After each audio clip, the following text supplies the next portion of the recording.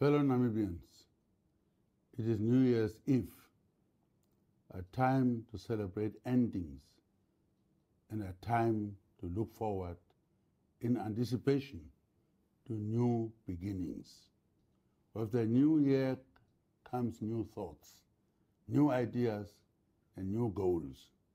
It is also a time of reflection as we look back on the year that was, on pleasant memories as well as unpleasant ones, on opportunities seized and opportunities missed, on times of struggle and times of victory.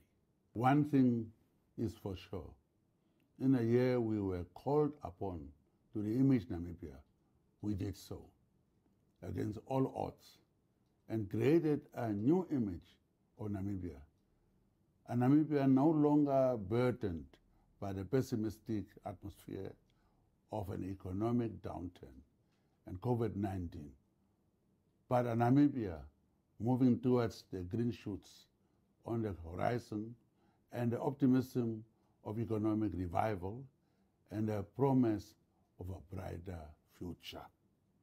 Indeed, we have navigated through heavy storms, headwinds, and rough waters, but we have done so with patience, poise, and collective sense of purpose, ensuring that no matter how difficult things seemed, we kept the ship intact, keeping it on course towards shores of progress and prosperity.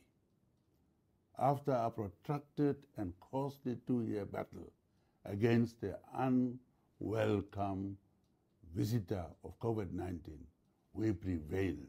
With the help of our international partners, we were able to lift all COVID-19 restrictions in August of this year, bringing to an end the most devastating challenge this nation has faced since independence.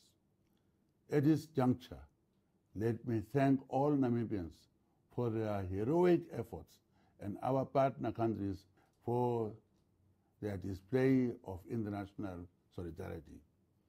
Together, we weathered the storm and emerged more resilient than ever.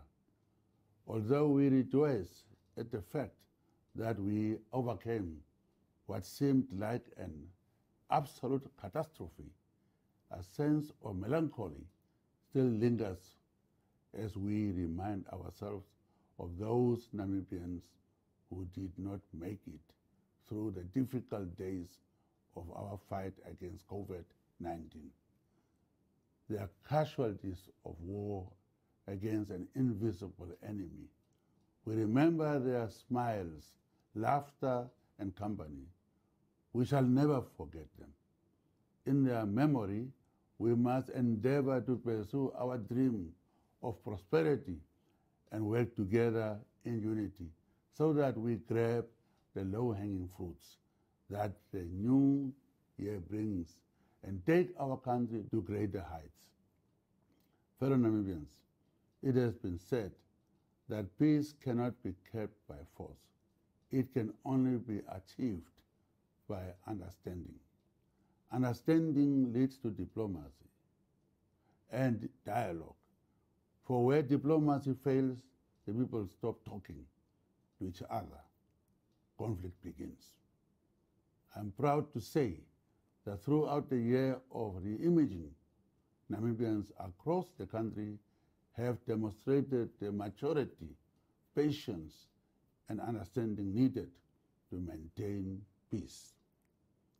At the social level, it is pleasing to note that we can agree to disagree without being disagreeable.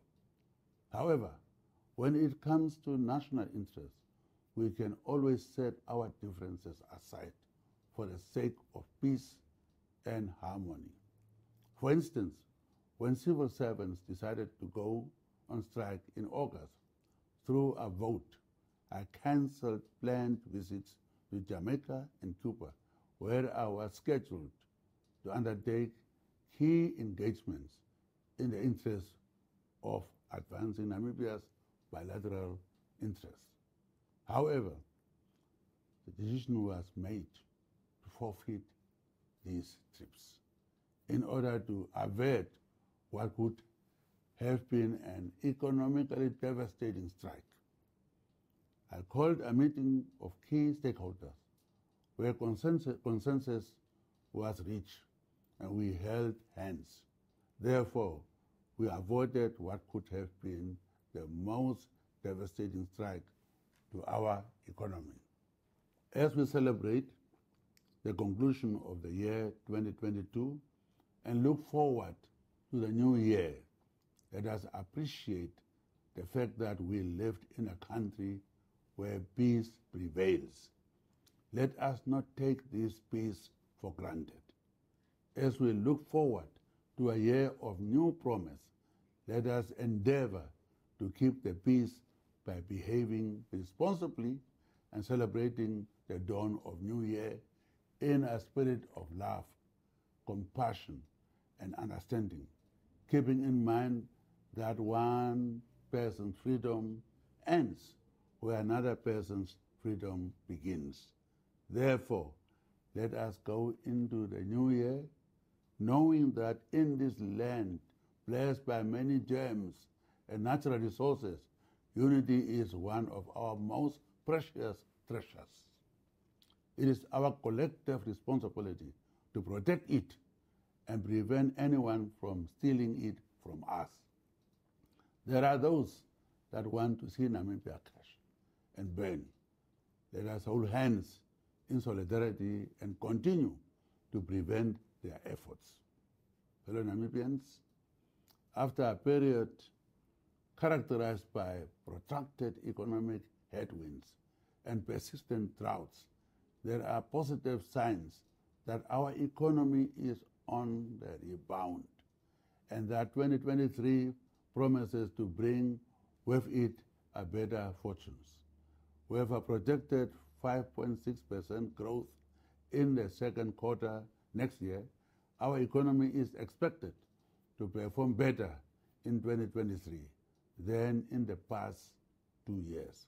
Agriculture, mining, and ICT are the main drivers for this growth. And given the fact that our tourism sector is experiencing a post-COVID rebound, there is room for more optimism in future.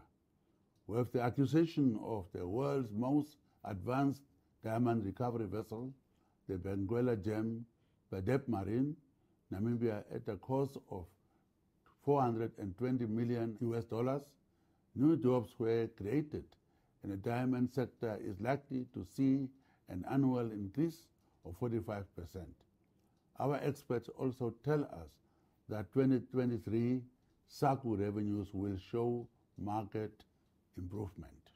For these reasons, as we conclude 2022, we have cause to look forward with optimism and a renewed sense of an improving economic situation at the dawn of 2023 and beyond.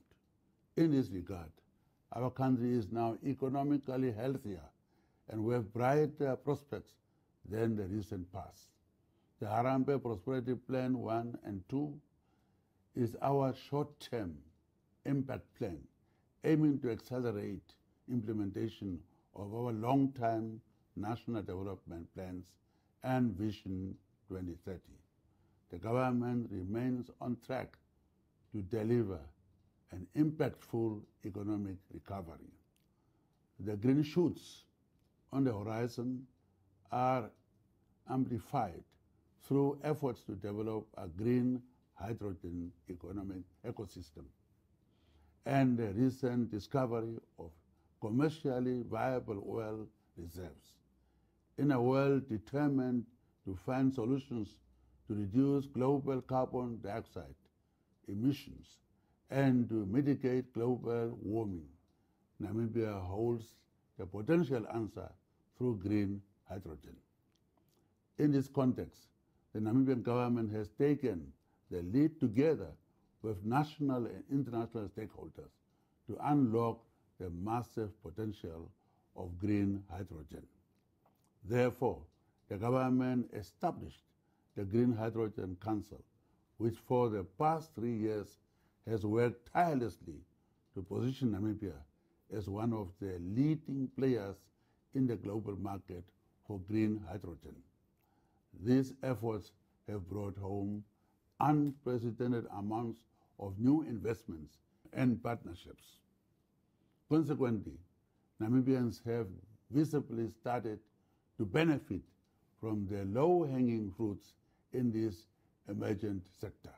In Egypt, during COP27, Namibia signed a landmark agreement with the European Union to collaborate on the production of green hydrogen and the responsible extraction and value addition to critical raw materials in Namibia. Following this agreement, Namibia received pledges in grants valued at over 1.5 billion Namibia dollars to start developing a world-class synthetic fuels industry through construction of various green hydrogen-related projects in the Erongo and Taras regions, starting as early as 2023. In the same vein, His Excellency Robert Habeck, the Vice-Chancellor of Germany, visited Namibia with a strong business delegation of 50 people.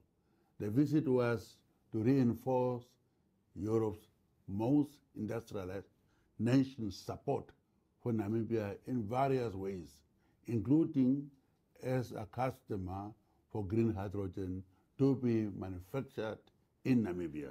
Additionally, government launched the Youth for Green Hydrogen Scholarships, through which 60 master's level and 30 technical and vocational education scholarships were awarded this year.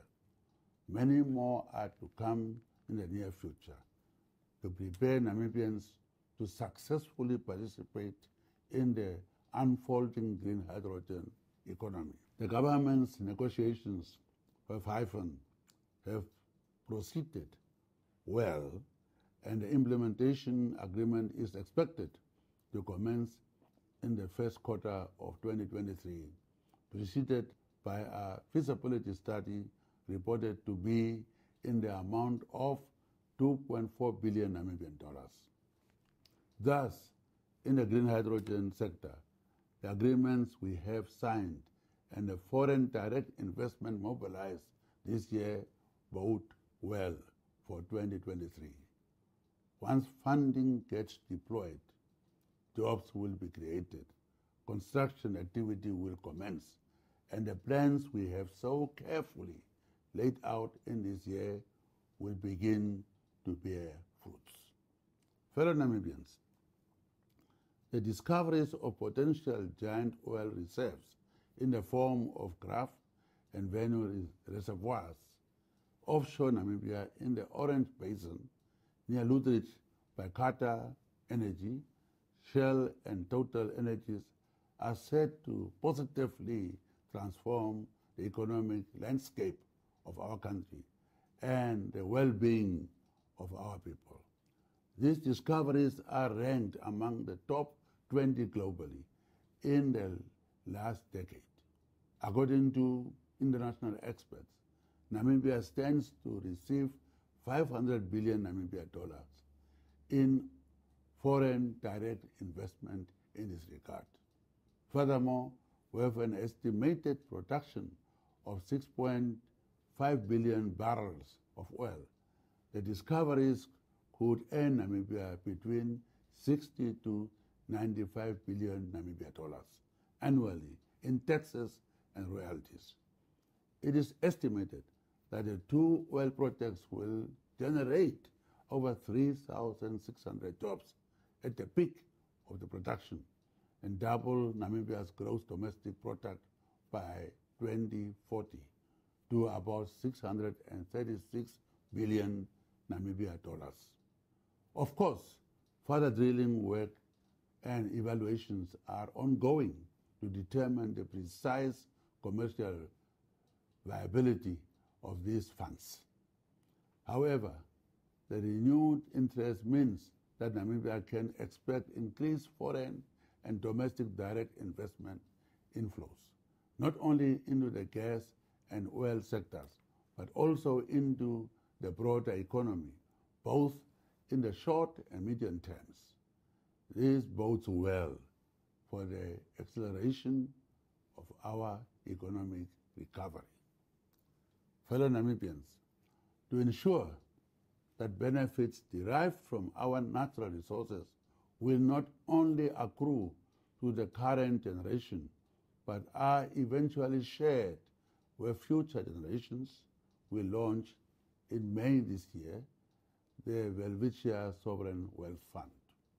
Moreover, we are in the discussions with the friendly countries that possess a wealth of experience and policy know-how in the oil and gas sector to help beef up our policies and regulations.